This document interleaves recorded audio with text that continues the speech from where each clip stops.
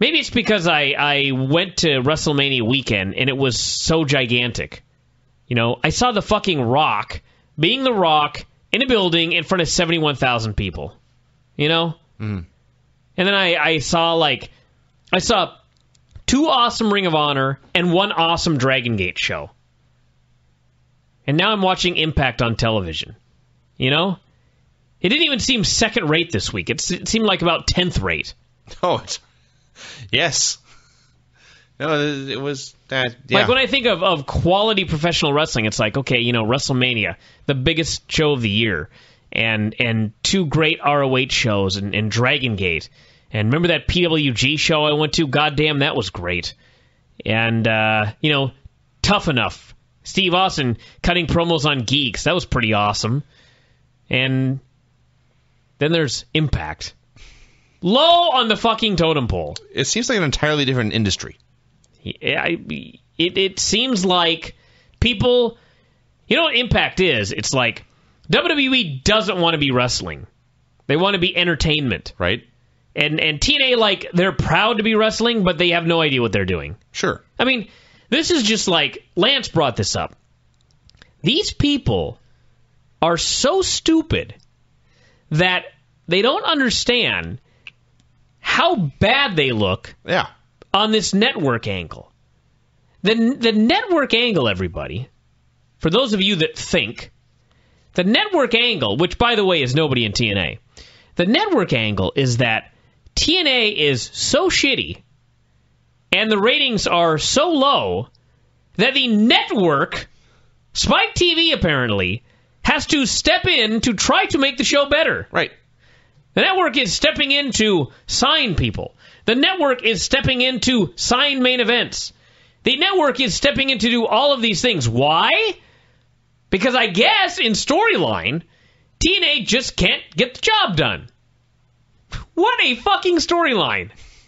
We are fools, so therefore a higher power is trying to save the day. Yes. Wow. That is a money storyline right there. And that's their main storyline. The network. So this show opened up with a recap of last week's show, which I missed. It was actually a hell of a recap. They showed the Chris Daniels return, jumping off the cage. Made the angle look really cool.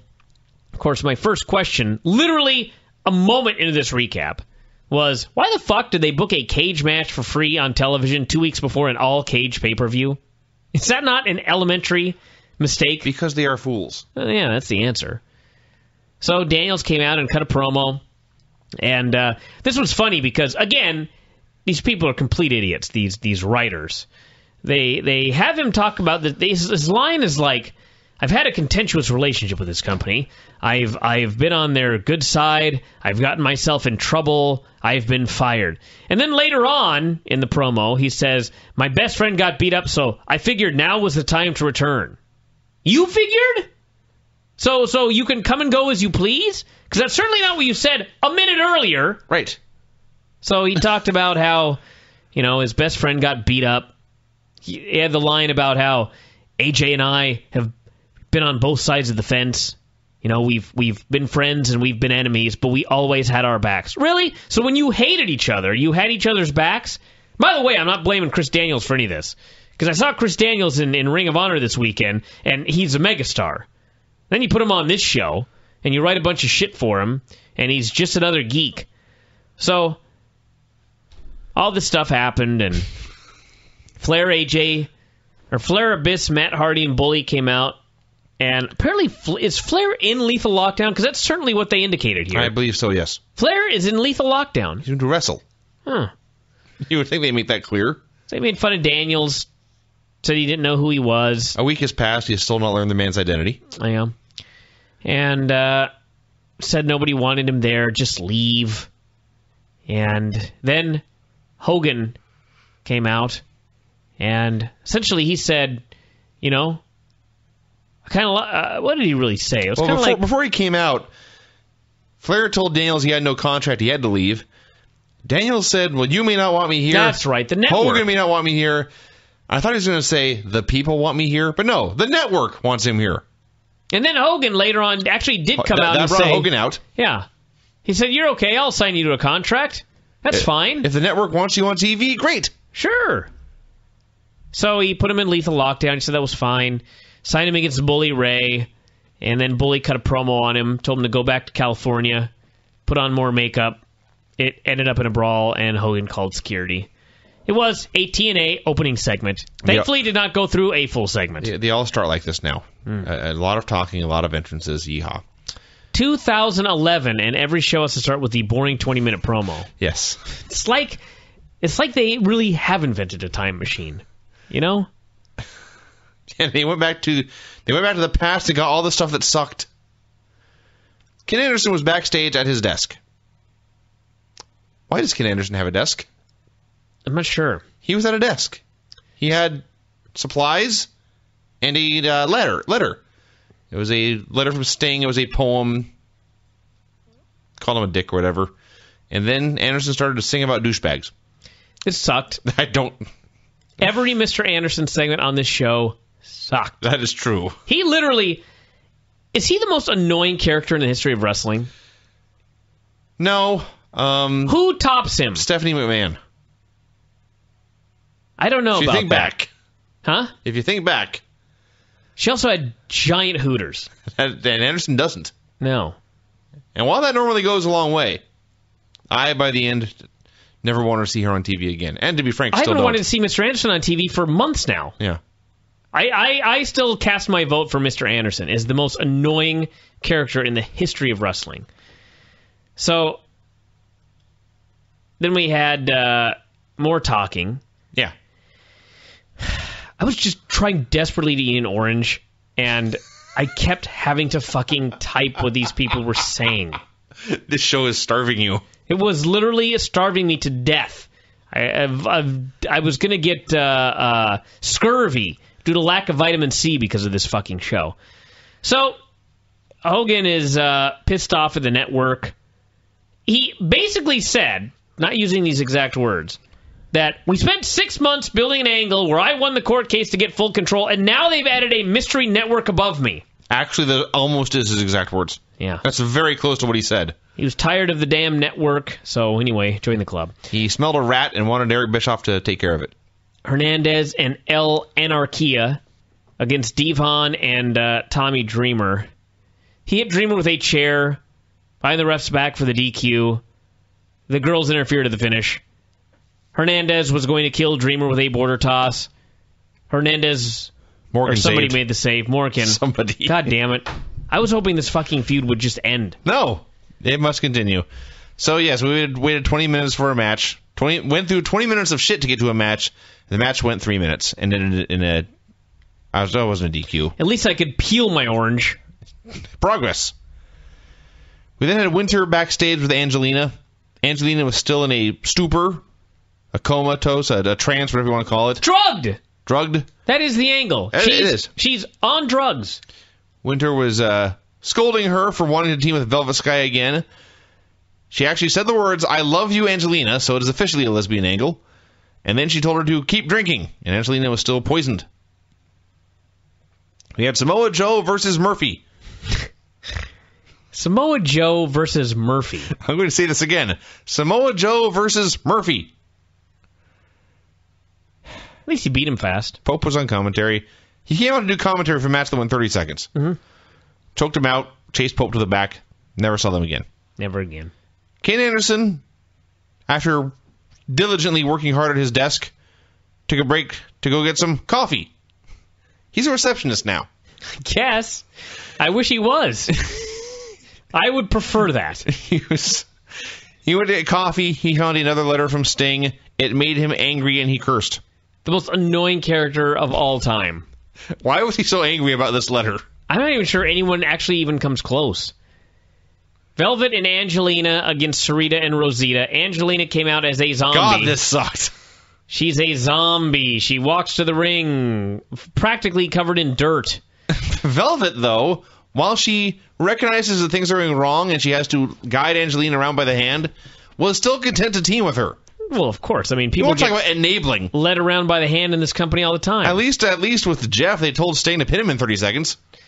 So Winter comes out and she makes the sign of breaking a stick in two, at which point, which was apropos, at which point Angelina beats up Velvet, and then Rosita pinned her. I'm almost positive they piped in booing here. They have. 5 shades of awful was this. They may not have done in this segment, but I have caught them piping in crowd noise before when you hear a reaction and you look at the people and no one was making this reaction. This blew. This is very, very terrible. So Anderson was on the hunt for Sting. He ran into Eric Young and Orlando Jordan. In the most annoying manner possible. Of course. Can I add that? You may. So Eric started talking about champions. It was stupid. He advised Kid Anderson to search for Sting in the rafters. That's what he said. Anderson did not think about this, by the way. Of course not. Sting has been hiding in the rafters since 1997, nearly a decade and a half. Yeah. And Anderson did not think to look there. No, of course not. Orlando then added to Mr. Anderson, quote, "I'm into your whole asshole thing." I'm totally into your whole asshole thing. This made Anderson uncomfortable, and he left. Glad we'll write another letter, hopefully. Then we went to commercial. When they came back, Anderson was back in the rafters. Yeah. This segment was shot like a horror movie, where you are down to the last survivor and the monster alone in the haunted house. He was creeping around with a pipe, looking back over his shoulder, looking left, looking right, looking up, looking down. Then, of course... I have one word for this. Shit? Excruciating. It was not good. Of course, despite all his caution, Rob Van Dam still stuck up behind him. He was dressed in a trench coat, you see, to fool us into thinking he would be Sting for 4 seconds. So he attacked Mr. Anderson. He beat him up for minutes. He beat him. Minutes? Hours! He beat him and beat him and beat him. And after this thrashing, after this mauling, this manhandling, he got down on the ground and he put Mr. Anderson in a head scissors. Yes, he did. He beat the shit out of him, like, with all sorts of stuff. And then he puts him in a head scissors. It's not like Anderson was fighting up and Rob put him in head scissors to hold him down. Mr. Anderson was down on the ground, prone, beaten, defeated. And then Rob squeezed his leg with his thighs. Squeezed his head with his thighs. Yeah. This is the longest segment of the show. Then they went to commercial. When they came back, they replayed it. Yeah. Now, it's very important to note that Mr. Anderson was left for dead. Due to the power of Rob Van Dam's thighs. He was left for dead. So Sting came out. He called out Rob Van Dam. RVD showed up. Sting said he returned to TNA to stop Hogan and Bischoff, but he got distracted by Rob Van Dam and Mr. Anderson. He started talking about how Sting's title, Rob never lost it. Rob said they had been on different pages since March of last year when... This is all they did to recap whatever happened in March of last year, 13 months ago. All I remember is 1,000 baseball bats. So Sting apologized. Sting stood back before Rob Van Dam and all the people, publicly issued an apology for what I did last March, he said. He made a mistake. I don't know what he did last March. I don't either. I presume he hit RVD with a bat. Perhaps multiple times. Yeah. I don't know. So, Rob talked about working undercards, on the undercards of Sting matches where no matter what he did, people only wanted to see Sting. Now, though, he's not a small part of the show. He's the whole fucking show, and Sting was going to learn that at lockdown, so that part of the promo was fine. Hogan then interrupted and decided if they wanted to fight, he would book them in a one-on-one match for this show. Mm-hmm. Tonight. Yeah. Impact, everyone. He had no good explanation for it, such as... The network told me to. We don't care about pay-per-views, so we just give shit away since we know it makes no difference in ratings, but we're still going to do it, and it will make absolutely no difference in anything. No. So Madison... Except it will prevent people from actually buying the pay-per-view. Good. The less people who watch this product, the better. Madison and Tara were fighting backstage. Tara didn't want to follow Madison's orders. Madison said, if you don't, you'll go back to scrubbing toilets. So apparently that's the only two things Tara can do. Wrestle professionally or scrub toilets. We just say, go to school, kids. Yeah. they went off to do some sort of mission. There was too much screaming here. It sucked. Bubba Ray and Daniels was signed earlier, and I just learned at this point it was a lumberjack match. Yeah. Why? Why not? Of course. Robbie E. and Generation Me against Kendrick, Sabin, and Suicide. Match was all right. The story is that Generation Me were having problems. Max was trying to boss his brother around. And finally, Jeremy refused to listen, so Max gave him a draping DDT. They brought in Generation Me, and they have already broken them up. Yeah. You must... in TNA, no tag team is allowed to get along, even when they really are brothers. Well, Beer Money is. They're the only ones, I think. I guess so. Even Gunner slapped Murphy the next segment.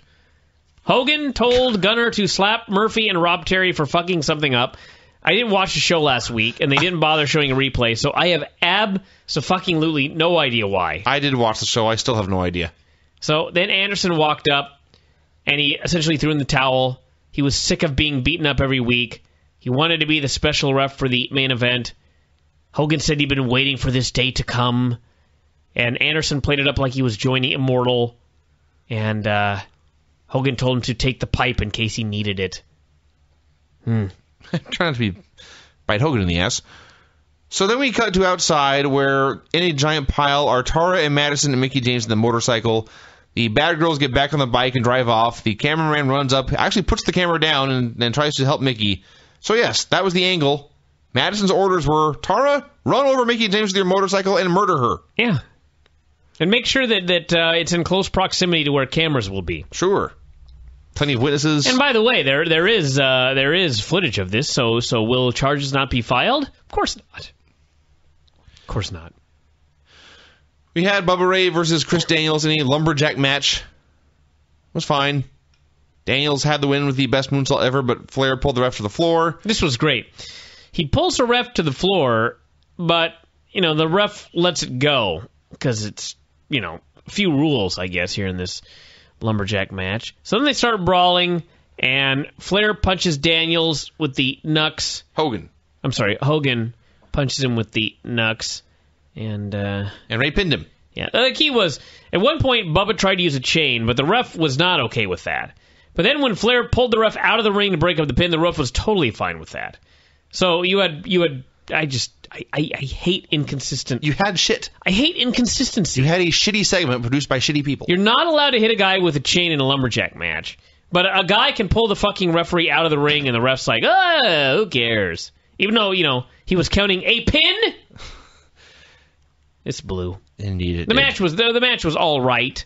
But everything fine. Surrounding it was stupid, as always. Booking was shitty, yes. As always. And also, hell of a return in TNA for Chris Daniels. Yeah. Hits one dive, and then jobs. Jarrett came out for a promo inside a steel cage. Really. He said Kurt purposely violated his restraining order last week so he wouldn't have to wrestle Jarrett. He was ranting on and on about what a coward Kurt was and how he was the ultra male. He called out Karen Angle, but Kurt's music played, and then Kurt used Suicide's zip line to get into the ring. They were in the process of building the cage. He ordered them to put up the fourth wall. So here's Kurt's trap. He has caught Jarrett inside the cage, leading up to an all-cage match show, where the whole gimmick of a cage is no one can get in or out. So Jarrett looks around. He sees the angry man who wants to kill him. He is surrounded by four sides, and he turns around and he climbs out the cage and leaves. Mm-hmm. Just that easy. Mm-hmm. Gimmick dead. Yeah. God. So then they stare at each other. At least they built up kind of one match for the pay-per-view. You were left wanting to see Kurt get his hands on him. I had no problem with this segment. The only problem I had with this segment, in fact, looking back, this may have been the best segment on the show. That's entirely possible. The only problem I had with this segment was actually the zip line, but now that you've explained it was Suicide zip line, at least there's an explanation for a fucking zip line being in the... I was sitting there watching and going, wait a second, this was your plan, Kurt? You came in before the show and installed a fucking zip line? Yes. It's ridiculous.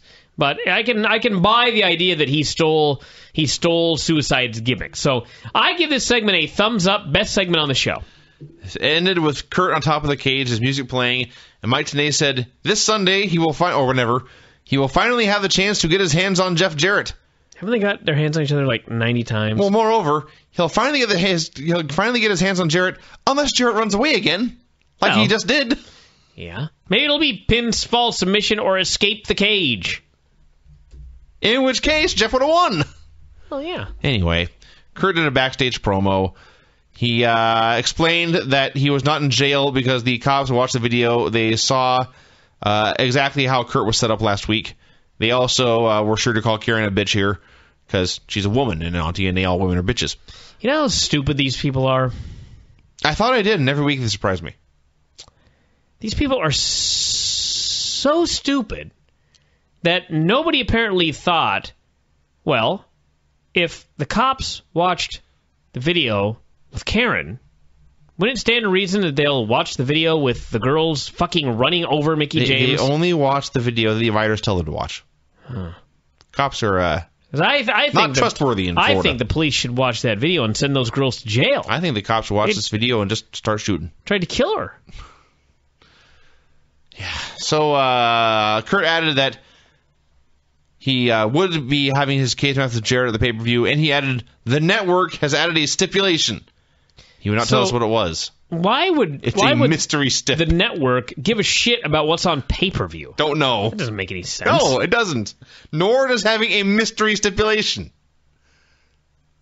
We're supposed to buy the pay-per-view to see what kind of match it will be? Yeah, of course.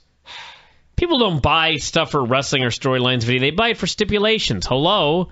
I mean, duh. Yeah, Rob Van Dam versus Sting in the main event. At least it was the main event. I've almost fallen asleep doing this review, everybody. That's how little I give a shit about this show. Rob Van Dam versus Sting with Mr. Anderson as ref. It's a battle to stay awake. They did some stuff for a few minutes, and then Anderson laid out Sting with a mic check, and then Rob Van Dam with the 5-star frog splash and pinned him. So whatever. Anderson then laid out Rob as well.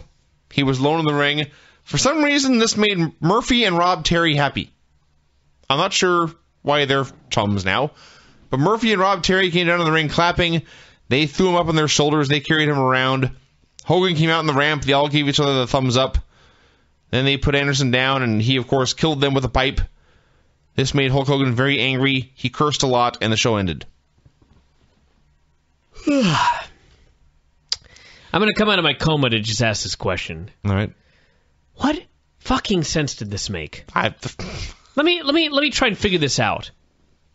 So, what was Mr. Anderson's end game? To make Hogan mad? I guess. Why? Because he's a badass with a disrespect of authority.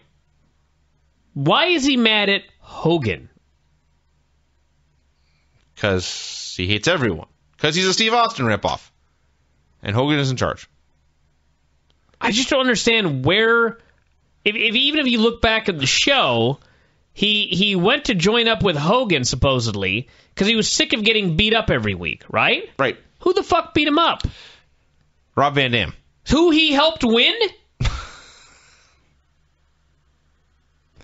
Am I missing something here? No, RVD. You're not, no. So just to look back here, RVD beat the shit out of Mr. Anderson and left him for dead. And Mr. Anderson's response was to tell Hulk he wanted to join up with him and referee the main event, at which point he helped Rob Van Dam, who left him for dead, beat Sting, and then he, I guess, laid out Rob, and then laughed at Hogan and revealed he had lied to him. What in the hell does anything have to do with anything here? I don't know. It occurs to me, they are, as we all know, trying to do Austin McMahon with Mr. Anderson and Hulk Hogan. Yeah, it's not working. No. It's not even close. Do you know? Well, there are many reasons why. It's not why. even the same... It's not even the same business. It's not even the same industry. For many months, even before Steve Austin and Vince McMahon were feuding, they teased tension. There was Austin ruining Mike Tyson's appearance, and Vince, even before the title match, saying he absolutely did not want Austin to win, but then he did, And they tried to get along, but Vince made sure he was the boss. The point being, Vince gave Austin, he acted like an authority figure, which gave Austin cause to rebel. Hogan and Anderson, their paths have barely crossed, except that Anderson hates him, but he hates everyone. Well, one of the big things with Austin and Vince was Vince kept trying to get the belt off of him. Yes. Apparently, this brilliant idea that Mr. Anderson has is, I'm going to keep fucking with Hogan until he's so mad that he gives me a title shot. Is that supposed to be his idea? I guess. This is so stupid. Let's stop talking about it. Why is writing this shit so fucking hard?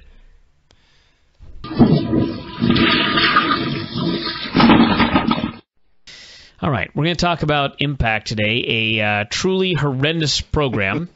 I hated this show passionately. You know, before the show even went on the air, I watched a horrible show, some shitty Housewives show. We have often said that Impact's the worst show on television, and frankly, that's not true. If it ever was true, it's certainly not true now. Well, you know what? I thought so until I actually watched Impact. No, I'm not kidding you. Impact is just, it hurts me. Listen. No, you want to know why, Vinny? Because yes, actually. I'll tell you why. Because, okay, I put up with that Housewives show for a second just to get an idea of how horrible it was. And you know what I did? I stopped watching it.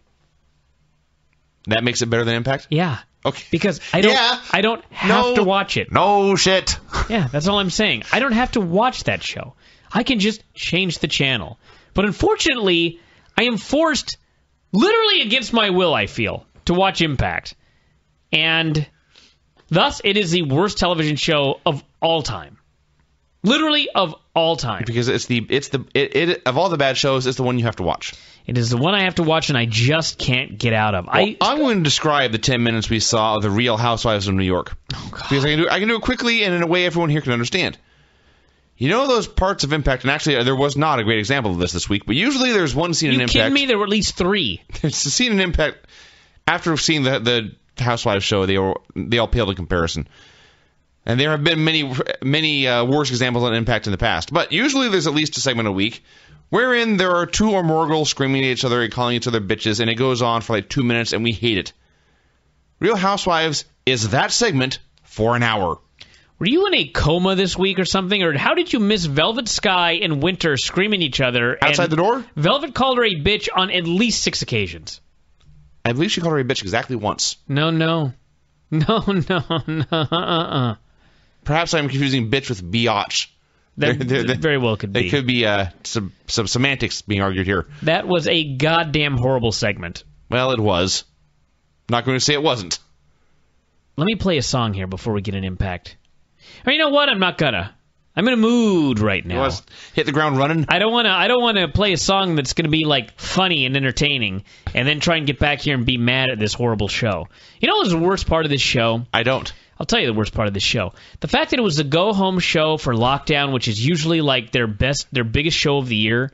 You know, they've only done 60,000 buys twice, and they've both been for Lockdown. This show is going to do a sixth of that. 10,000 buys? If they're lucky. If they're lucky, this show does 10,000 buys. Why? Because the show's awful. I did not realize this was a go-home show until you told me just now. Yeah, this was the go-home show for Lockdown. I was aware they had the pay-per-view on Sunday, and this was their last show, but it didn't occur to me to connect the dots and make this the go-home show for Lockdown. Of course not, because it's completely stupid. It was. Hogan came down to the ring with literally a dozen men. This is Immortal now. It is the NWO black and white. A bunch of dorks with Hogan at the helm. I think Immortal may be 50% of the active TNA roster. Hogan is sick of Anderson's bullshit.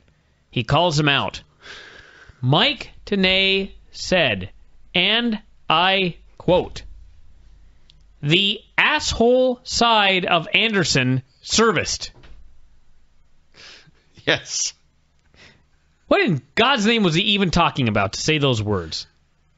You know, that he acted like an asshole last week. So that led him to say, the asshole side of Anderson serviced. No, surfaced. Oh, surfaced. Broke the surface. I see. Well, that changes things a little bit. I should hope so. Wow.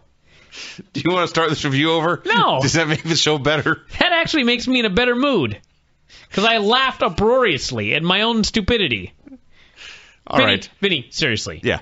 Can you blame me for thinking that they might have used that terminology? I didn't say I blamed you. It didn't occur to me. Frankly, that would not be the stupidest thing TNA said in this segment. So. Surfaced. Appeared. Because, see, I thought he said the asshole side of Anderson serviced. And when I heard it, I was like, Vinny, did he just say that? Actually, you did say that. And you said yes. Yeah. Because you apparently had heard what he actually said and didn't know what I'd misinterpreted him as saying. So in a sense, you confirmed that he said the asshole side of Anderson was serviced. I suppose I did. So I blame you. Of course you do. So Anderson said that they could, or Hogan said that they could do things the hard way or the easy way. Presumably the hard way involving servicing the asshole of Anderson. And Anderson said Hogan used to be his hero, but now he was disappointed. He called Immortal sheep swinging from Hogan's nuts. That you heard correctly. Sheep swing? From Hogan's nuts. I don't know. He ranted and raved like an idiot. Hogan slapped him. Immortal jumped him and beat him up. Hogan said Anderson disrespected him for the last time. Promised to get him again later. And, yeah. And, he said, I'm going to take you out on my time, not yours. And he turned his back, and the rest of Immortal all beat Anderson up. And they're beating him and beating him and beating him. And Taz says, nobody coming to help Anderson. Nobody likes an a-hole. And then Mike TNA explains, it's because of his personality. That's what he said. It's because of his personality. This is not only a babyface. This is theoretically the top babyface. Well, I guess Sting but would be. This is the second biggest babyface on the roster, where one announcer just said, nobody likes an asshole, and the other announcer said, it's because of his personality that nobody came to help him. Your top babyface. So anyway, sucked. It did suck. Then we had the shitty segment with Velvet banging on the door, and Winter walked out and said Angelina was resting. And Velvet wanted to know what Winter had done to her. Listen very carefully to what I'm saying, everybody, because this is going to I'm going to talk about this more later. Velvet was banging on the door, and Winter said Angelina was resting. And Velvet said, Winter, what have you done to her? What have you done to her, Winter? So Velvet said she was going to call out Angelina tonight, and when Angelina showed up, she was going to give her the receipt she deserved. As noted, multiple usage of the word bitch in this segment, and it sucked. It did suck. No argument there. I like the idea that apparently Velvet keeps Angelina drugged. Winter. 7 days, or Winter keeps Angelina drugged 7 days a week. Just leaves her around, lives her life for her to keep her as a submissive partner. Now, before we move on, I just want everyone to ponder this question.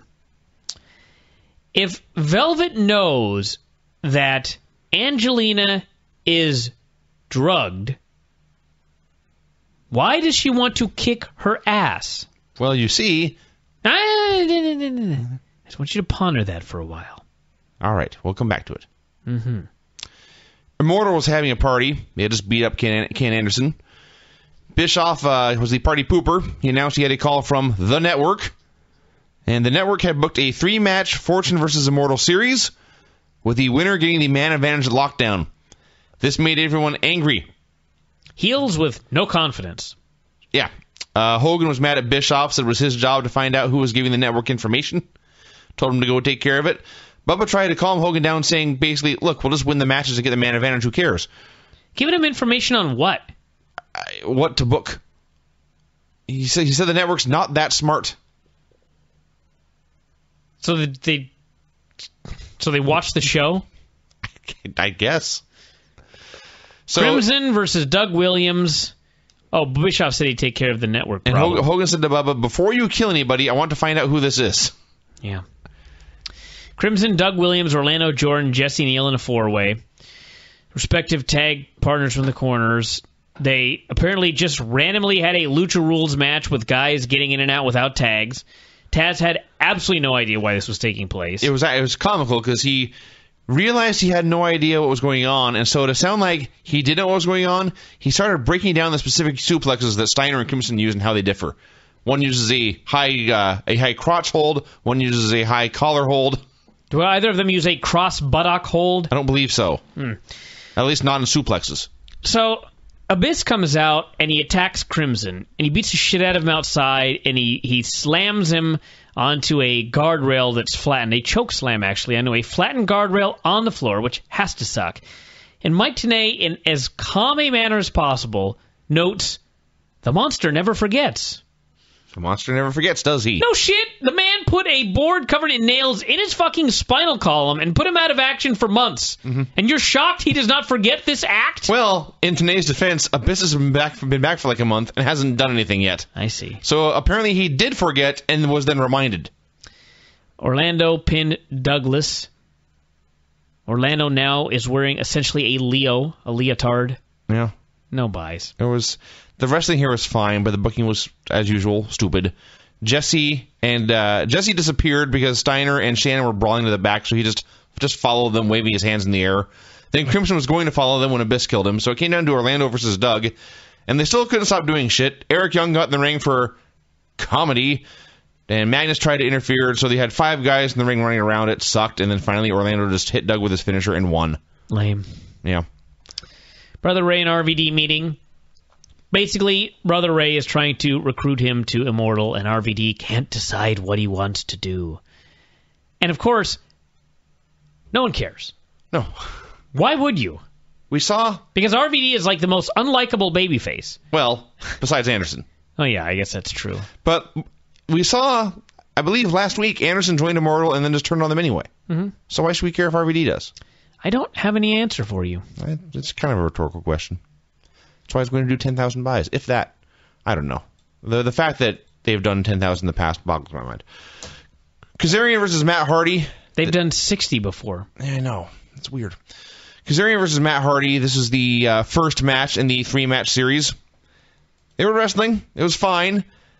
And then I looked down for a second, and when I looked up, Matt was like hugging the ref against the ropes, and Kazarian was on the top rope selling.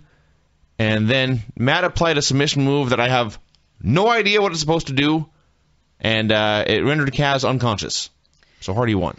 It was called the Ice Pick. Yes, they call it because he's cold blood. Yeah, Stone Cold Matt Hardy with the Ice Pick. I had a revelation during this match. There's nothing really against Matt Hardy and Kazarian, although God knows Matt's out of his mind. But it didn't have like a bad match or anything like that. But it was a battle for me to pay attention to this match.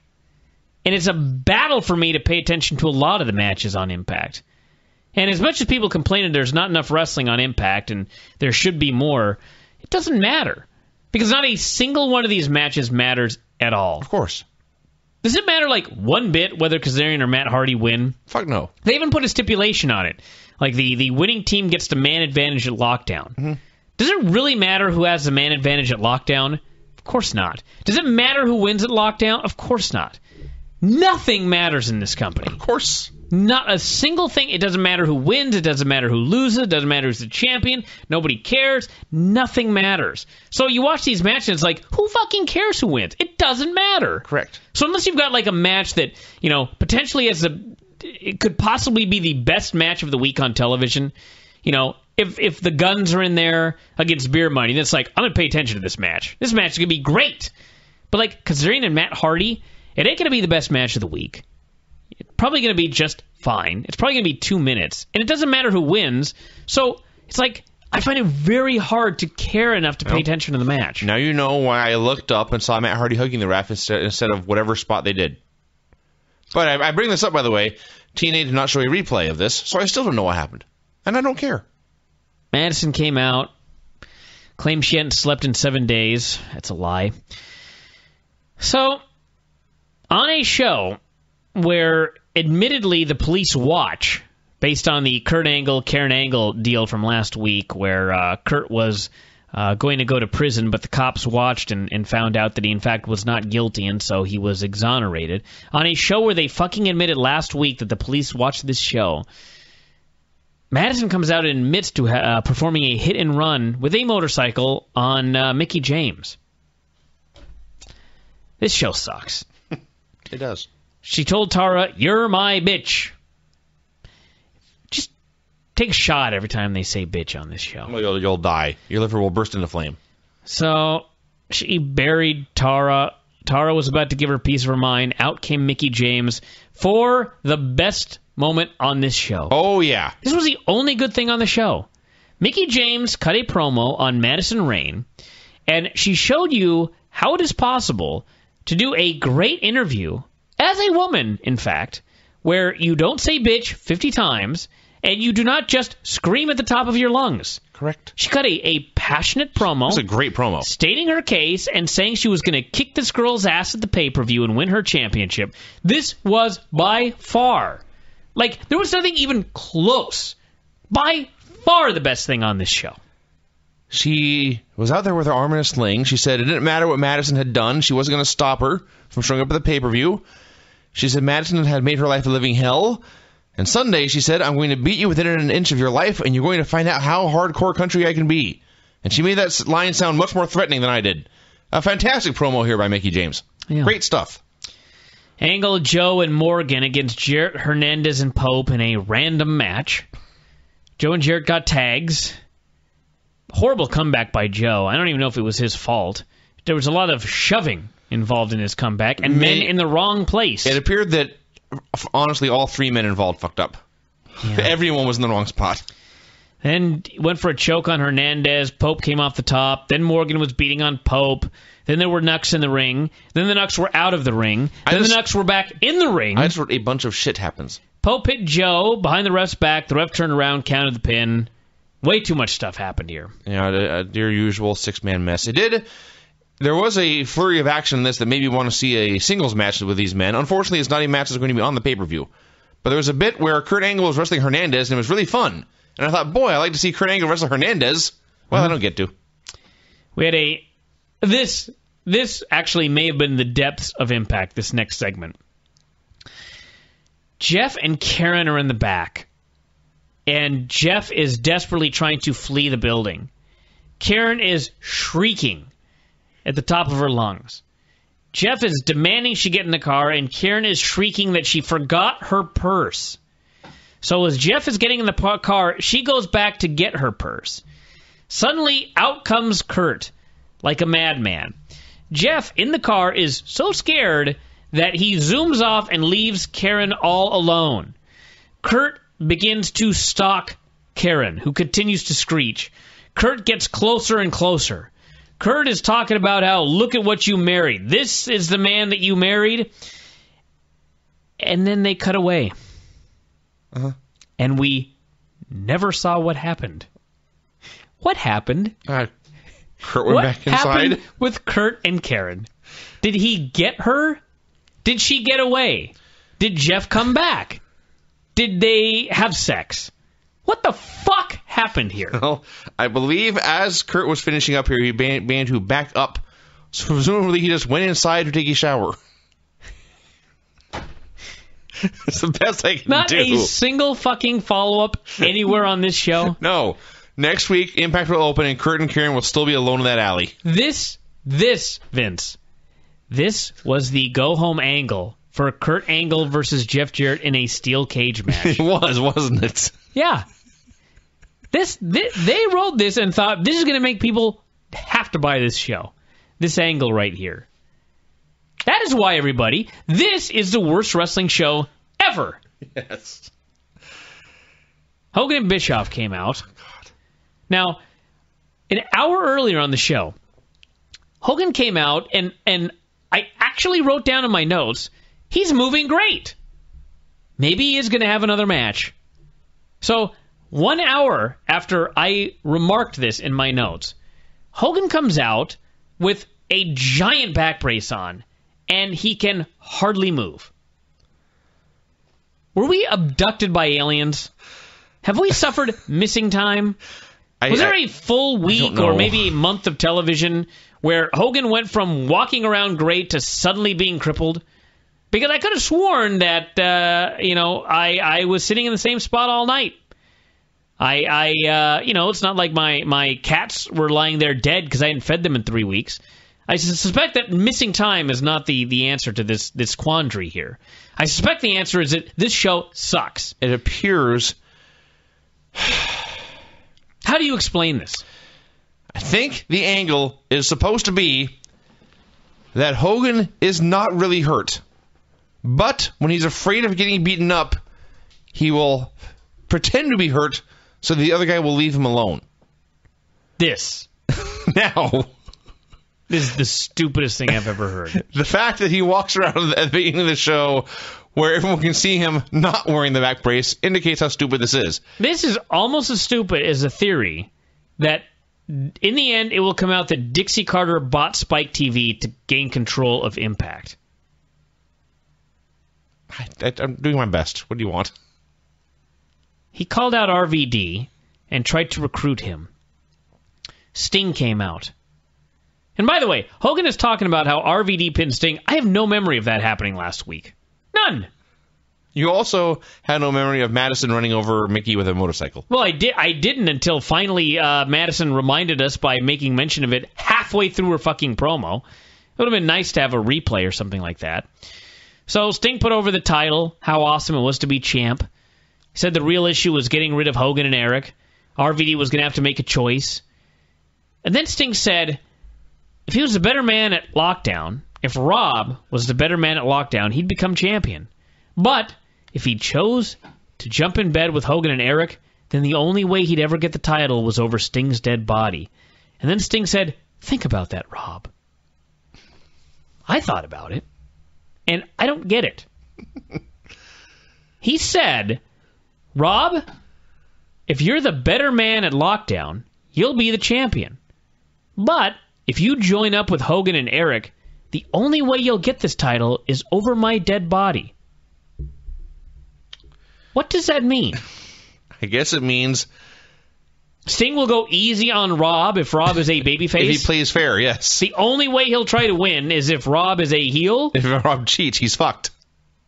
That's the only way to interpret this comment. So I hope Rob thought about this, and I hope he came up with a better answer than I did. Because I have absolutely no idea what Sting's talking about. So then, Rob walked out. In deep thought, by the way. This is a thoughtful Rob Van Dam. I can imagine. I couldn't fucking figure it out either. So Eric said Sting would never get a guy like RVD. Hogan is a great chess player, and it's checkmate on Sting. And Sting said, no, it's checkmate on you. And he kicked him in the gut and gave him a death drop. Then he went after Hulk Hogan here in 2011. Hogan begged off. And so Sting said, not on your time, on mine, and left him there. So Bischoff gets laid out again. They're teasing Sting and Hogan. What is going on? I don't know. Why did Eric Bischoff get beat up? More importantly, I don't care. What in the hell is going on here? Who cares? This show sucks. James Storm and Abyss. They said that Angle versus Jarrett is now a 3 falls match inside a steel cage at the pay-per-view. The first pinfall, the first fall is pinfall only. The second fall is submission. And in the third fall, if there is one, it is flee the cage like a coward rules. So... I just like that they explain this in the middle of the Abyss James Storm match. Oh, yeah, because it gets better. No other time to do it. No, it gets better. So they explain that if you pay for the show, you're going to get a 3-fall match with Jarrett and Angle. First pinfall, first submission, and then escape the cage rules. And in the match where they explain this, Abyss beat Storm clean, and thus Immortal won the best of 3 match contest 2-0. That is correct. That is what happened. A best of 3 series was won 2-0. And in that match, they plugged a best of 3 falls cage match on Sunday. Yeah. Wow. That is amazing. You know, as stupid as we think these people are, that had to be intentional and just a phenomenal display of balls. And they also said when whatever the heel group is, Immortal was in the ring. They said if Abyss had lost, Flair was scheduled to wrestle next, and Flair sitting there in a suit jacket, not suited up at all. At which point Taz said, "Well, he must have just been so confident that he didn't suit up." Yeah. Okay, sure. This show. Bischoff was screaming at the network. They would not tell him who they were working with. Velvet's heaving breasts came out. Taz did not care at all about this angle, only that she didn't bend over during her entrance. Correct. That's all he cares about. She's pissed, you see, at bitches. She called out Angelina and threatened to whoop her ass. So anyway, the quandary that I gave you earlier, the question that I had you, the listener, think about. Well, hopefully you've given it some thought. Because what happened here was, Angelina came out and Velvet came out and confronted Angelina. And, I mean, to me, I don't understand a lot about this show, as has been made clear during this review. But I am aware that the angle is that Winter is drugging Angelina. Angelina is not in her right mind. She's a victim. She's a victim. She's under the influence of something poisoning her mind. Velvet knows this as well, because Velvet addressed it earlier. What have you done? What are you doing to her? So with all that said, Velvet calls out her friend, who is not in a proper state of mind, and she decides she's going to beat her up. So Angelina fights back, kicks the shit out of Velvet, and apparently we're supposed to feel bad for Velvet. Why would we ever feel bad for that woman? Why would we care about any of these people? Well, at least, in storyline, Angelina is in fact a victim. But apparently she's supposed to be a heel, and Velvet, who's beating up her best friend when she's at her lowest point, drugged into a state of zombie-like zombiness, she decides she's going to kick her ass. And fails at it. And gets her ass kicked as a result. Completely unlikable characters in every conceivable way. I disagree with you now. This is a great show. This show is stupendous. I cannot write a dumber show if I tried. Yeah. So, yes, Angelina beat her up, hit a reverse DDT on the chair, and that was that. Is there a match between these two on Sunday? Does this have anything to do with anything? I don't think so. All right. I don't think they're actually wrestling. Just checking. They did a great go-home angle, if you want to call it that. If you want to attempt to call this great. At least there was some heat put on who was supposed to be the babyface for a match that's not taking place. Yeah. So then Anderson came out to run the Immortal Gauntlet. And this is what happens when you tape 3 weeks in advance. Raw ends up doing a live gauntlet, and you look like you're copying them 3 days later. And not only that, the Raw Gauntlet had superstars like, John Cena and Randy Orton. This one, the gauntlet was Mr. fucking Anderson against, in succession, Murphy, Rob Terry, Gunner, and finally Bubba Ray. That's his gauntlet. You actually got one of those, not wrong, but not enough detail. He was introduced as the TV champion, Gunner. Yes. Gunner! Anderson versus Murphy. Anderson versus Murphy. What a rib. Anderson sold 95% of this match, which went a minute, by the way, before hitting his finish. This would have been a bad independent match. Anderson then faced... Remember, Tanae said, remember that Murphy, as of late, has been in the Immortal doghouse. Yes. Why? I don't know. What did Murphy do? Something happened. I don't know. Anderson sold for 95% of the match with Rob Terry until he hit his finisher on him. Then we had Gunner, who, by the way, Gunner, he's in there with Mr. Anderson, so, it's not really a fair comparison, but Gunner looked like Ric Flair in this match. He's definitely better than Murphy. Anderson only sold 80% for Gunner. before hitting another mic check. So, to bring you up to speed for those of you with short attention spans, and God knows you'd have to have that to watch this show, Anderson beats Murphy, Rob Terry, Gunner, and finally the last man in the gauntlet is Bubba Ray. And guess what happens? I think I know what you're going to say here. Bubba Ray is beating his ass, and for absolutely no reason, as he is beating Mr. Anderson's ass, Bubba just beats up the ref. Yeah, it's actually not where I thought you were going. And the match ends. I suppose there was no bell. Why in God's name? In the main event of your fucking television show, on the Go Home Show, would you fucking book a gauntlet match with a bunch of fucking geeks? You make people sit through this gauntlet, and at the end of the gauntlet, you have the heel. And it's not even like Mr. Anderson was running wild, and he was about to hit his finisher on Bubba Ray when Bubba attacked the ref for the DQ. No, Bubba was beating the shit out of Anderson, and for no reason, he beat up the referee for the disqualification. Yeah. Did I just talk about how nothing on this fucking show matters? Well. And you know what?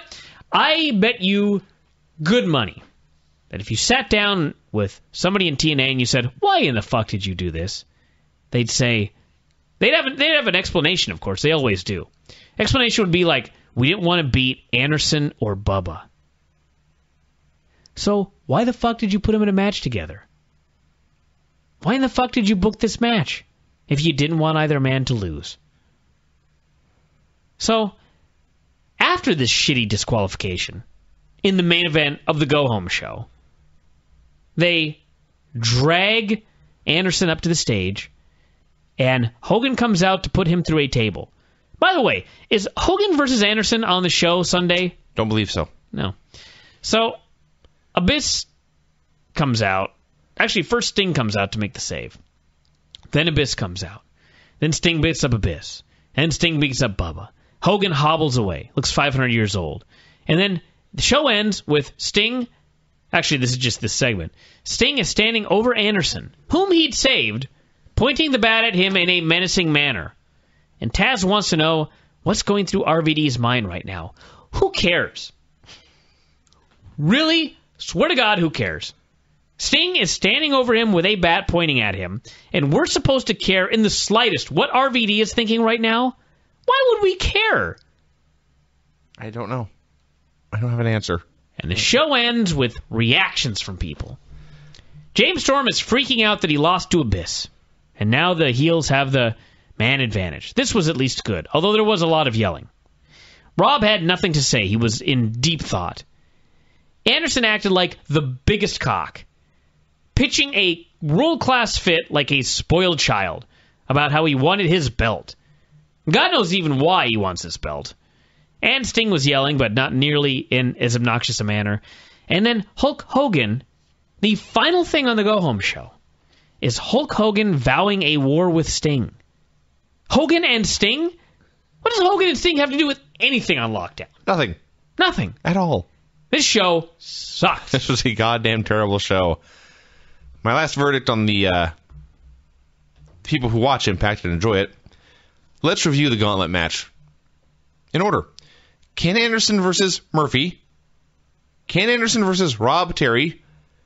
Ken Anderson versus Gunner. And finally, Ken Anderson versus Bully Ray. And when Bully Ray gets in the ring, out of all these people, the fans in the building chant, "You can't wrestle." That's what they said, to Bully fucking Bully Ray. Fucking Ray. The best guy in this match by 1,000,000 miles. I've given up on these fans. Jesus Christ, you people are retarded. Bully Ray can't wrestle. That's a new one. So yeah, show sucked, everybody. They didn't chant that for Murphy. No. Or Rob Terry or Mr. Anderson. No. Bully Ray got those chants. Mm-hmm. Fuck you. So anyway, this show was awful. It was. A god-awful program. I apologize to anybody who sat through it. I wish it could be good, everybody. They should. I wish this show would be good. But there's no hope, so just give up.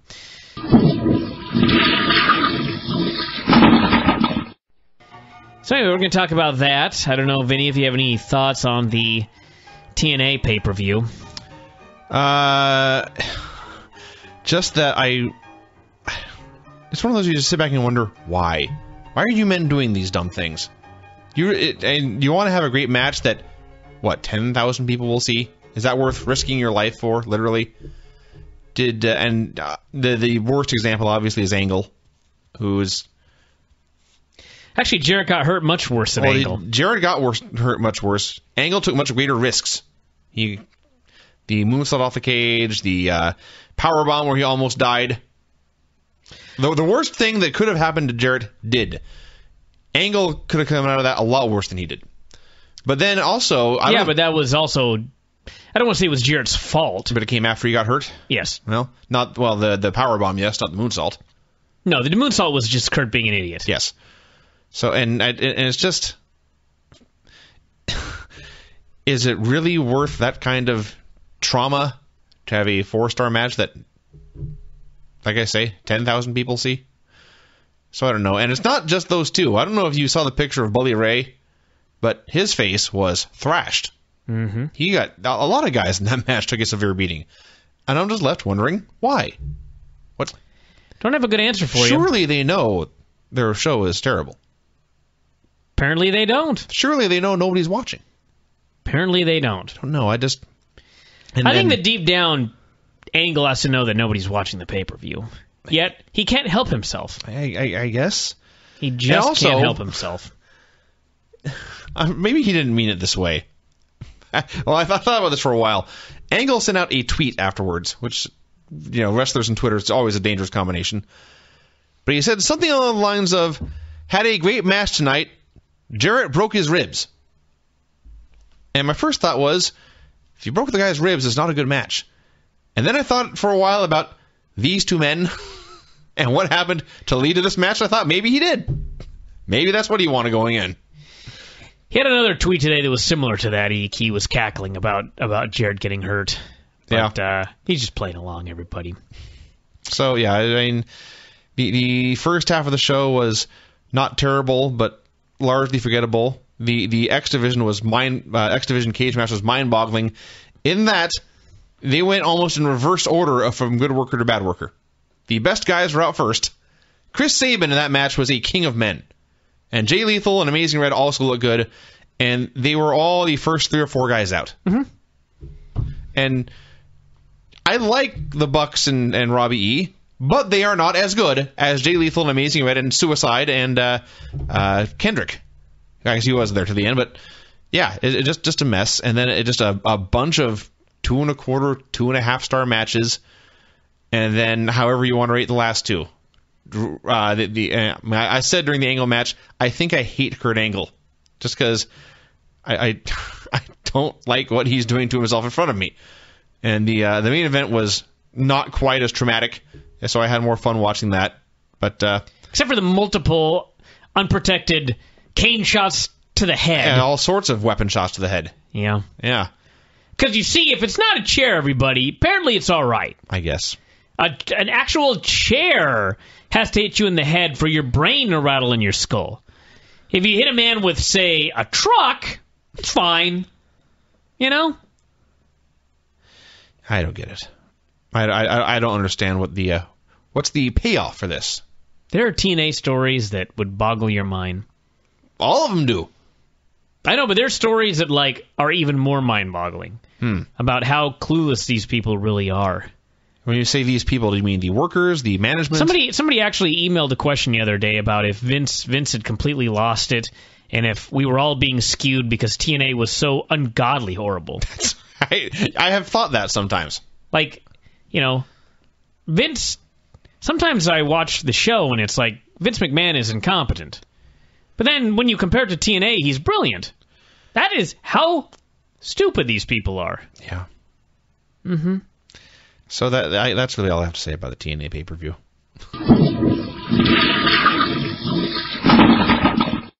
All right. Why don't you get started on this thing? Impact opened, I'm not making this up, with AJ Styles riding a cable down from the rafters into a steel case that was filled with weapons. Mm-hmm. Why? Why not? How did any of this happen? Why not? So, he announced that he was back. He wanted Bully Ray to face him like a man. Bully Ray came out, talked shit for a while, said, AJ didn't want him to come down there. He threatened to powerbomb him off the stage onto concrete this time. Then he would go to the house and take care of his wife and kids. Meanwhile, AJ was in the ring, barking things like, "I'll make you skinny and I'll knock the fat right off of you." Yeah. That would be a great gimmick. I loved how Mike Tenay, as Bubba is heading down to the ring, says, "And finally, the showdown. Finally!" AJ returned 4 days ago. How about when Bubba said, I put you in the hospital for a month? A month, with a cervical injury. Yeah. Well, I mean, let's be fair. Putting a guy in the hospital for a month is like putting him in the hospital for 6 years anywhere else in TNA. They didn't actually have the brawl. They had a quick brawl. Yeah, AJ, well, they did have the brawl. Yeah, hell of a brawl. Okay, hold on. Okay. So they had a brawl. AJ put him on the table. He climbed to the top of the cage, and he was going to actually do a dive and put him through the table when Bubba fled. Yes. So they didn't actually give you the finish. They did not give you AJ putting Bubba through a table, which I was actually stunned. I expected AJ to put Bubba through a table with a dive on the top of the cage. I was certain that he was going to actually do this move. We should also mention that Daniels and Gunner were involved in this skit. Yeah. Just, I don't even care about the details. But now, yes, I might add that when AJ went to the top of the cage to do the thing on Bubba through the table, Bubba got up and left the cage. He just walked out. Well, so why the fuck was there a cage there? I don't know. We will discuss later the pointlessness of the cage match in TNA, if any of you thought there was a point at all. So, after this ends... You know, let me say something about the cage match in TNA. All right. When they had the all-cage gimmick at Lockdown, it's always so stupid. Because even, for fuck's sake, on the pre-show match, they started brawling outside the cage. Uh-huh. So why is there even a cage? Don't know. Well, the answer I always thought was, well, everyone can just make each other bleed. As it turns out, no one bled until the semi-main event at Lockdown. So, I don't know. I don't know the point of all cage matches. It's just there. Guys go in, guys go out. Guys have to escape. Guys interfere. I have no idea why that cage is there. No one bleeds. No one is kept in. No one is kept out. What's the fucking point? So in the main event, someone can jump off it. Oh, woo! We'll just have one fucking cage match then. I agree. I will say, though, let's be honest, though. To be honest, because I'm a fair man, Lockdown always does well because for some reason the fans still want to see a show where every match is in a cage. I remember they did that with Tim? Tim Flowers would do an all-cage match every year, and he would always say, this is like, I swear to God, this is a quote, "The marks love them. I don't know why. I think they're fucking boring." But every year he did an all-cage show in November, and it always was the biggest attended show of the year. Yes. So anyway... Way to go, TNA, for doing Lockdown. Sure. You still don't know how to do a cage match, though. No. So, the last we saw AJ, he was literally standing atop the cage, sad he did not get to jump off. So then, Murphy and Rob Terry come out. AJ disappears.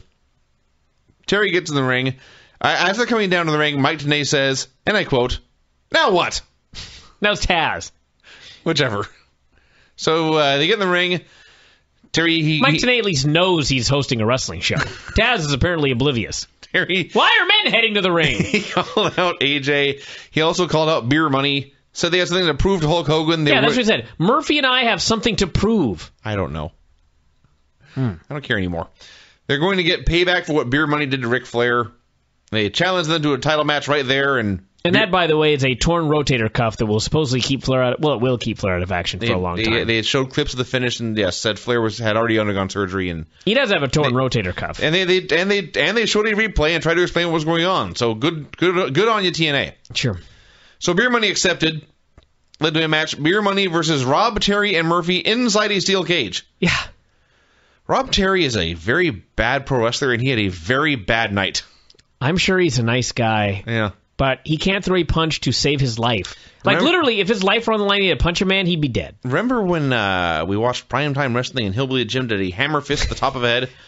So much better than Rob Terry's punches here. Yeah. And then he had to take a spine buster, and he had no idea what he was doing. He just stiffened up. He did. That's actually amazing. Rude got him over for that. So, that being said, Beer Money, they got through their finish. They hit their suplex and then their DWI finisher. The place went crazy. The match was not a failure. It was better than you would think. It's one of those where, in a weird way, this is one of Beer Money's best matches because the end result was a positive, and when you consider what they had going in there, what they were working with, a great accomplishment here for Beer Money. They are good professional wrestlers. They are really fucking good. The Jarretts arrived in a horse-drawn carriage. The best thing on the show by far was Karen Angle's breasts. She had huge tits tonight. And they were there. In fact, they were visible. Where did I write it? I realized, it was when they came out for the actual ceremony. I wrote that Jeff and Karen's tits came out. And part of me thought, Brian, you always yell at these TNA writers for being misogynistic and that sort of thing, or which I'm not, in saying that her tits came out. But I mean, really, that's what came out. Yeah. I mean, they put her in a dress. They put her in a dress so that all you could look at were her tits. Mm-hmm. So it's not my fault. I'm just being a reporter. Indeed. Her tits came down to the ring. That's what you were supposed to notice. That was what you were supposed to think. Look at those huge tits. And that's what I thought. And I did. So way to go, TNA. Yes. So they were riding a horse-drawn carriage. They were both wearing white, which should have been a sign. Jeff announced he's going to crown her Queen of the Mountain after what she'd done on the pay-per-view. Let's think about this. I'm going to make you Queen of the Mountain. You are thinking way too much about this. No, I'm not. Hey, sweetheart, you're not the Queen of the world, or the Queen of the Earth, or the Queen of the universe. You're the Queen of the Mountain. You are thinking way too much about this. Mount Rainier? It's a mountain in Orlando. Are there even any mountains in Florida? I guess Space Mountain. You're the Queen of Space Mountain. Which, by the way, that's not something to be bragging about. Yes. What? And she's excited. Yeah. I'm Queen of the Mountain. I'm going to find a mountain in Tennessee. You go on. Hulk Hogan came out to the ring, called out RVD. Oh, the Smoky Mountains. Well, there you go, then. You're Miss Smoky Mountain. I bet Cornette did that once in Smoky Mountain Wrestling. Probably did. Hulk said he was in charge. She had some great Smoky Mountains this evening. I'll say. RVD said that, he actually said that once Hulk Hogan had been a great hero to everyone, to fans and the boys alike, and he had carried the business on his back. But now that he's a heel, and he said it, he used that word in that exact tone of voice. He said now that he's a heel, he turned his back on everyone for ratings. You turned it all around for ratings, he said. Yeah. So now everyone wishes you'd get the hell out of the business, which made me, in my brain, I hit pause. If he turned his back on people for ratings, and he's drawing, theoretically, if he did this, that means he's drawing ratings. And if he's drawing ratings, why would anyone want him out of the business? All I know is that I don't blame RVD for this. He was just reciting horribly written bullshit. Sure. But I do blame RVD a little bit, because Hulk Hogan then had to do a promo, and he had to talk about RVD being either a big fish in a small pond, a small fish in a big pond. Where was RVD drawing indoor attendance records and slamming giants? He cut a promo on Sting after Sting came out. He said he was in charge, not these network geeks. He said he was going to be in a business corner tonight versus RVD. The network wasn't here. He was running the show. Main event was Sting versus Matt Hardy. Anyway, the point is, Hulk Hogan was goddamn phenomenal on the mic here. He was like, I swear to God, and I'm an honest man. I know people think that I am biased towards Impact and that sort of thing, but I'll be perfectly honest here. This was the best promo anyone has cut outside of The Rock, like, this year. The best delivery. He was awesome. And he was reading bullshit. I could not even believe how good Hogan was here. And he was really good at the end, too. The best part was when Sting announced, because, of course, Sting he's chummy with the network, and he announced that Rob Van Dam would be getting a title shot at the next pay-per-view. And Hogan declared, "You must be smoking the same crap he is. I want some, too, because I want to be delusional. I want to be like a fruitcake, too." Yeah. I mean, name another guy. Maybe Flair's been really good here and there this year. You did miss the Flair promo after Daniel jumped off the cage. Sure. That was pretty great. Sure. But I mean, okay, so other than Flair... Ric Flair. Ric Flair and The Rock. Yes. Name someone else who's been better than Hogan was in this segment this year. Cena's been complete shit. Promos in 2011 do blow. I can't think of anybody in WWE that's doing promos even close to what The Rock is doing, or Hogan here, or Flair. So yeah, this was awesome. Hogan was awesome here. Didn't make me care one bit about anything, but he had great delivery. He had great passion. Great energy. So we went from there to Madison and Tara screaming at each other more. So Madison blamed her loss at the pay-per-view on Tara. Tara replied that, well, you told me to stay in the back. Madison blew her off, and then she was up. Tara said it was a one-on-one match. Madison said, yeah, one-on-one. Where were you? So you see, Madison Rayne was upset that Tara did not try to interfere in her steel cage match. Mm-hmm. Because it never occurred to Madison Rayne that the point of a steel cage is to prevent interference. Yeah. Idiots. They're fools. Kurt Angle and Eric Young fed beans to horses. That's all I have to say. This was bullshit. Got worse. Well, it's horseshit. Serena and Rosita versus Tara and Madison. All that happened this entire match was Tara and Madison screaming at each other. No, they started this match and got the heat during the break. They came back from commercial. The match had not even started when they went to commercial. When they come back, Tara is going to make the hot tag to Madison. If you want to call it that. So Madison doesn't want it. Tara slapped her. So Madison got in, and Madison played as a heel, the babyface in peril. Then she just started beating up Rosita, who is also a heel, who now had to play babyface in peril. See, that's why all your claims of heat and hot tags and stuff, it's bullshit. They were just doing things. So Madison got distracted. Sarita hit a clothesline and pinned her, which all of this was mistimed. Yes. These agents, it's just like it's like when I asked Jerry Jarrett, have you ever spent 2 months writing one show? And he just laughed uproariously. And he said, I would be so fucking embarrassed if I had to say it took me two months to write a show. Because that's what Russo said. It took him 2 months to write that January 4th show a couple of years ago. Yes. And Jared just was out of his mind with the hilarity of this statement. I just cannot even imagine telling people I actually have agents in this company. You know? No one's watching this shit anyway. Who are their agents? I know who they are, but what's wrong with them? No one can put a match together in this company.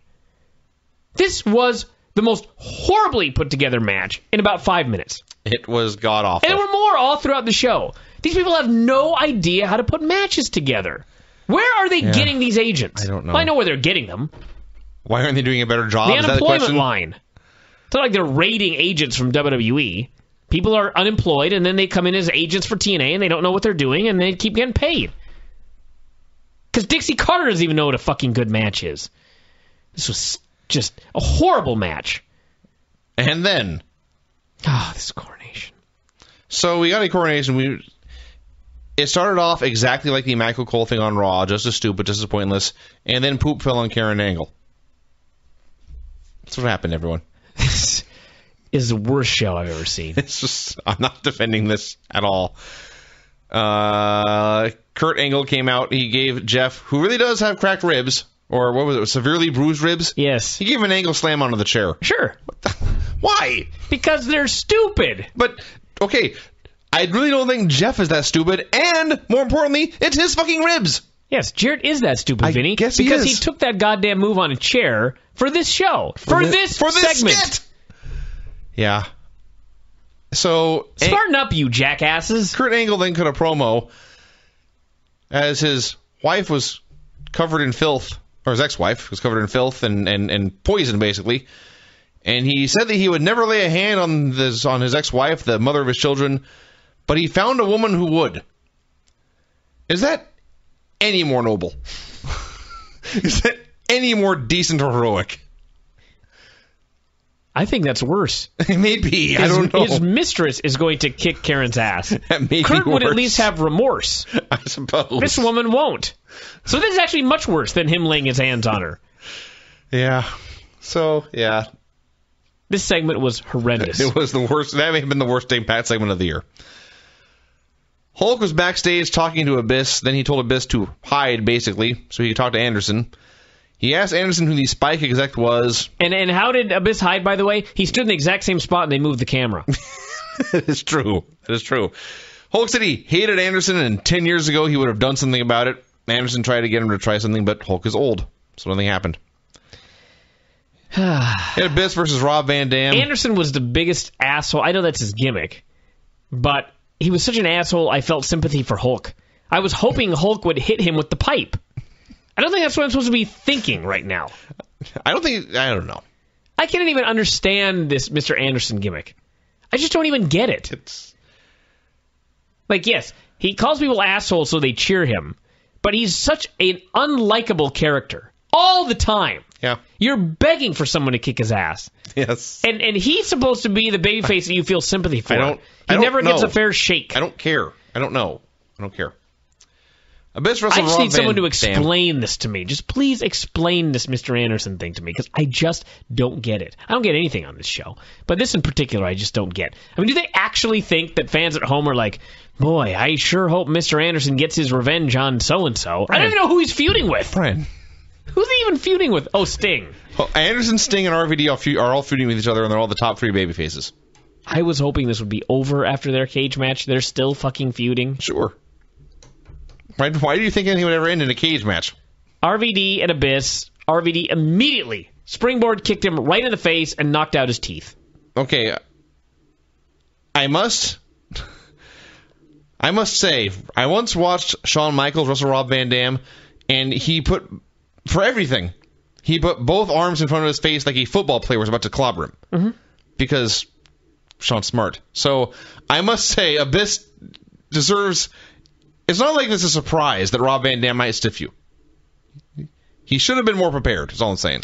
I don't know how to say this, but Abyss was obviously pissed off about this. Oh, yeah? Well, I mean, and I don't blame him, obviously. I don't blame him, because goddamn I'd be pissed off if this geek kicked me in the face. And it's not like it's the first person RVD has kicked. Mm-hmm. I mean, you need to put both arms and both legs up when you're wrestling with this guy. Yeah.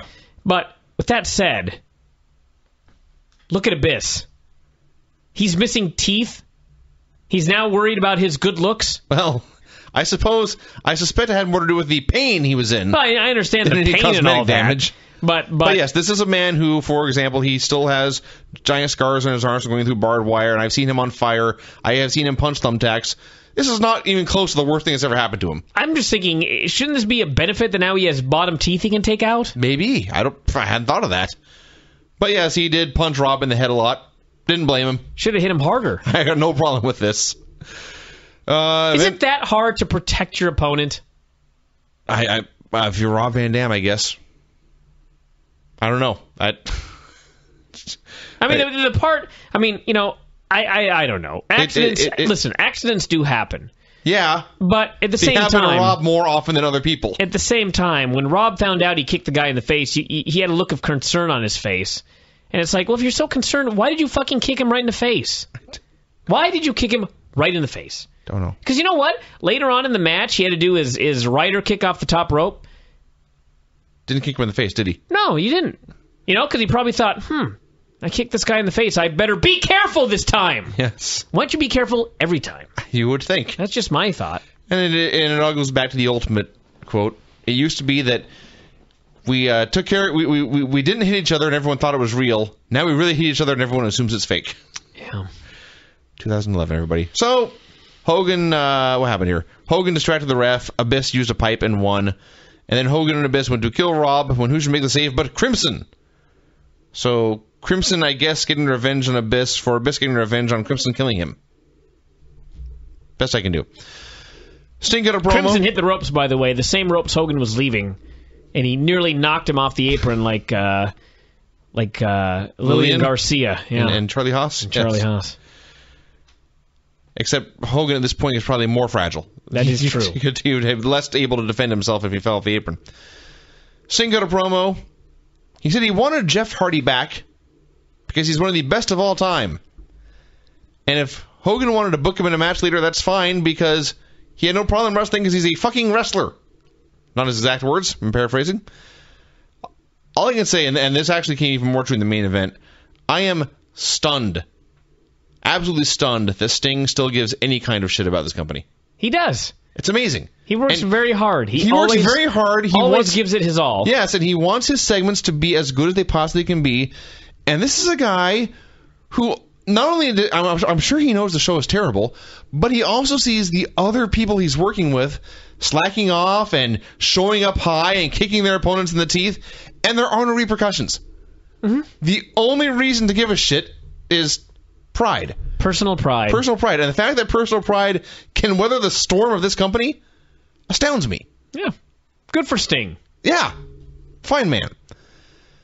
Matt cut a promo. I had no idea what he said. I was just stunned they brought back the Jeff Hardy belt. He was outraged that Sting had thrown his belt down like it was meaningless. And he said tonight he was going to take Sting's world title. It's a title match? Yeah, I think it was, yeah. Yes. Matt did a YouTube promo, and he had the Diva title there. And I thought it was just a wacky Matt YouTube promo that he was going to fight for his brother. No, he's now wearing that belt to the ring on Impact. Well, hopefully not after this. I presume the idea is eventually they want to bring Jeff back as a babyface to feud with Matt. Because that's worked out so well all the times that's been tried. Yeah. So, Morgan came out for a promo. Said he was done with Hernandez. He wanted a title shot now. His time is now, and if he doesn't get it, he's going to take it. This brought Scott Steiner out. Scott said, if you're the DNA of TNA, man, if I had your genetics, I would kill myself. No, wait. First I'd kill myself, then I'd hang myself. Really the best week for a hanging reference? Hell. I can't even blame TNA because they're probably so goddamn stupid they don't even know what's going on. Yeah. So Scott said he should be the guy at the front of the line. I was hoping they would just argue about who had superior genetics. But it broke down on who wanted to be champion. So Scott cut a heel promo. He's just magically a bad guy now. Talking about how he wasn't impressed with Morgan and ran him down a lot and talked about fucking his girlfriend. So Morgan tried to be respectful to Scott. Talked about how he was a great wrestler at Michigan before getting into pro wrestling. And he said Scott Steiner was, and this is a quote, he was the first man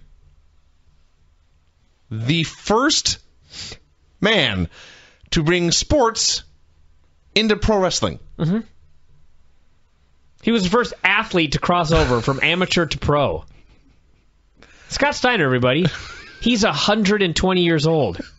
The last half hour of the show just made my brain snap repeatedly, over and over again. That line right there. Never before has a man crossed over from athleticism into pro wrestling. Yeah. Because before Scott Steiner, all pro wrestlers were not athletes. Not only was it fake, but they were not athletic. So this ended with Scott kicking him in the balls. What happened was Steiner, in the heel, in a fair fight, kicked the larger Matt Morgan's ass. Yes. I watch this fucking show every week. I don't know what's wrong with me. Don't know what's wrong with the show. Okay, there's more. Who should appear on television cutting a promo but Miss Tessmacher? Brooke's ass has returned. But we still can't see her ass. She was cutting a promo. A passionate pro wrestling style promo. She said a lot had changed Jesus Christ. A lot had changed since she was gone. But one thing that had not changed... And by the way, 4 months, she said. Yeah. Like this had been an eternity. Like epochs had gone by. Eras. One thing that had not changed was her determination to be a champion. How is that not a change? You never mentioned that before. Not one time. She may have. No. On, Explosion. She just talked about fucking Kevin Nash and the Pope. And probably Eric, too, if I go back at it. That's all she ever did. And then Eric demoted her to being a pro wrestler because that was a lower status than whore. That I remember. Wow. That's what happened. Well, it is. So I hadn't looked at it that way. That is exactly what happened. And also, by the way, because she's a woman in TNA, she must say bitch during her promo. Of course. Speaking of... my notes there was another line here that somebody did. What was it? It was very early on in the show where it actually may have been. It wasn't Hogan.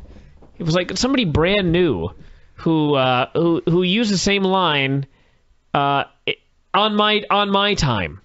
Who was it?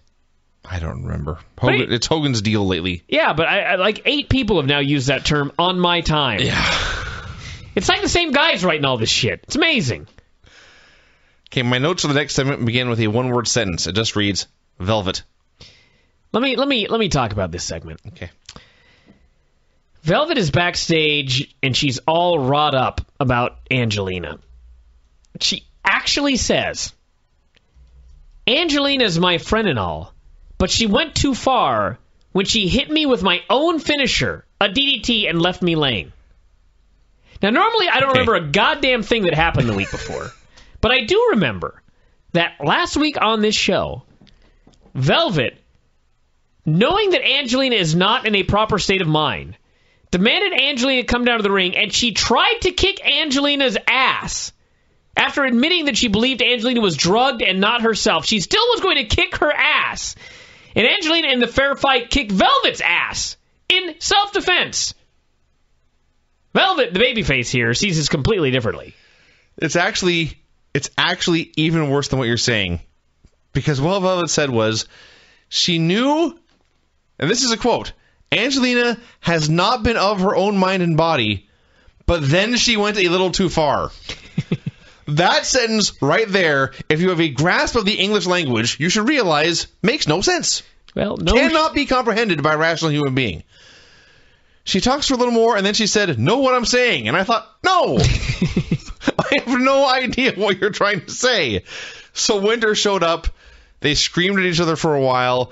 Velvet explained why she had not gone to the authorities with this. She admitted that Angelina had been drugged. That's the word she used. You drugged her. So she said she had not gone to the authorities because she was having too much fun taking care of things herself. You are a shitty friend. Yeah. So then Angelina showed up to kick Velvet's ass. She hit her once, and after that, it incapacitated Velvet to the point where she could not defend herself any further, but she was capable of forming complete sentences while getting her ass kicked. Mm-hmm. Angelina threw her into a wall repeatedly as Velvet screamed, Angelina, what are you doing? Yes. This was unbelievably horrendous. This is This is bad sketch comedy level. I could not. This Angelina Velvet Winter storyline is the worst storyline in professional wrestling in maybe the entire decade. This may be worse than the Kane Edge feud. Jibby. Yeah, it is. By far. You're right. By far. Significantly worse. So, the main event was Sting wrestling Matt Hardy. In a world champion versus Divas champion match. Yes. It opened. Matt coming out with that fucking belt around his waist looks like such a geek. Yeah. Yes, he does. Matt Hardy is a geek, and he's a bigger geek with a belt around his waist. With this belt around his waist. Before the match started, Immortal and Fortune got into a brawl. Sting got distracted by this brawl, was watching it. And I mean, did he come up with this idea? Like, he went to them and said, why don't I come to the ring wearing Jeff's belt? So that he could go to the ring with a belt around his waist, a world title belt. Is that what he did? Have you been paying to what Matt Hardy's been doing with his life for the last 6 months? I realize that, but I just what? There is nothing I would put past these two men. Just bury my head. What? I just bury my head. Oh, yeah. So Sting was watching this brawl, just chilling, when Gunner runs out and hits him in the leg with a fucking lead pipe. Oh, yeah. Yeah, let me talk about this. So they come down to the ring, and Immortal tries to attack Sting. Fortune makes a save. Out comes Gunner. And what happened was, he has got a giant pipe made out of steel, and he proceeds to hit Sting right in the fucking leg with it. Right in front of the referee. I mean, the referee is looking right at him. Like, staring at him. And what does the referee do, Vince? Why? He rings the bell. To start the match! Yes. Not to call for a DQ, but to announce the action has begun. I hate this show. It's a goddamn terrible show. It sucks a penis. There's nobody in this company that will pull together all the referees and explain that when someone is going to attack somebody, don't fucking look. Is it that hard? Tie your damn shoe. Vince, there were guys in Tulalip that were better referees than everybody in TNA, except maybe Earl Hebner. This was Earl Hebner. No, this was his son. I'm pretty sure it was his son. Oh. Fuck, I don't know. But I mean, for fuck's sake, I am now numb. I am now numb to shitty refereeing in this company. In Tulalip Championship Wrestling, the referees knew not to look at interference. Yeah. You know? Yeah. Why is this so fucking hard? Because, Brian, the people running this company have no idea what they're doing. Somebody has to know, Vince. Sting! Can't Sting say to the referee, okay, before the match, Gunner's going to hit me with a pipe, so make sure you're not fucking watching. Can't somebody just say that, please? I don't have an answer for you. I am stumped. Sting is the only good thing on this show. For being old and Karen's breasts. Old and banged up, he did totally fine in this match. Yes. and you know, Matt, I ripped him, but you know, it's not like Matt sucks. So they had a perfectly fine main event. Acceptable main event. Sting pinned him. Sting was selling his leg the entire time. He could not hook the Scorpion because he had a bad leg. So and when he had the chance, he hit his Scorpion Death Drop and got the pin. This was fine. Then Anderson ran down and he hit the mic check on Sting. And then he hit one on Matt Hardy too, just cause. And then it ended, but it wasn't over yet. Mike TNA told us to stick around for Impact reactions. So they're still doing reaction. It's just no longer its own show. Which is just drives me nuts because they actually had some decent segments on the actual reaction. And the reaction segments they put on Impact suck. We had like Karen and Jeff shrieking and screaming for 2 minutes. Then we had Hogan threatening to kill Anderson. This was actually pretty damn good. And then we had a camera guy asking Anderson, who did you just hit your finisher on? Yes, the camera guy has absolutely no idea what's going on either. And then we had Sting saying he didn't give a shit about TV executives. He just wanted revenge for what Anderson did, which was he gave him a move. I hate this show. All I got out of all this was Hulk Hogan's line where he said, quote, "This network thing is coming at me like a double-fisted kangaroo." That's what he said. I love Hogan. He had some great ones on the show. Hogan, Sting, and Flair. I can't believe I'm saying it, but they are by far the best thing on this show. In 2011. And what does that tell you? It tells you that the people in charge of the show have absolutely no idea what they're doing, and the only guys that are good are the guys that have been around forever and actually know what they're doing. Yeah. God, this makes me sad. What a horrendous show. So, shit as always, everybody. Yeah. Congratulations, TNA. You produced another shitty show that you thought was so good that you gave it a stupid title. I realize WWE titles are shows too, but they don't actually put it on television. Because that would be bullshit.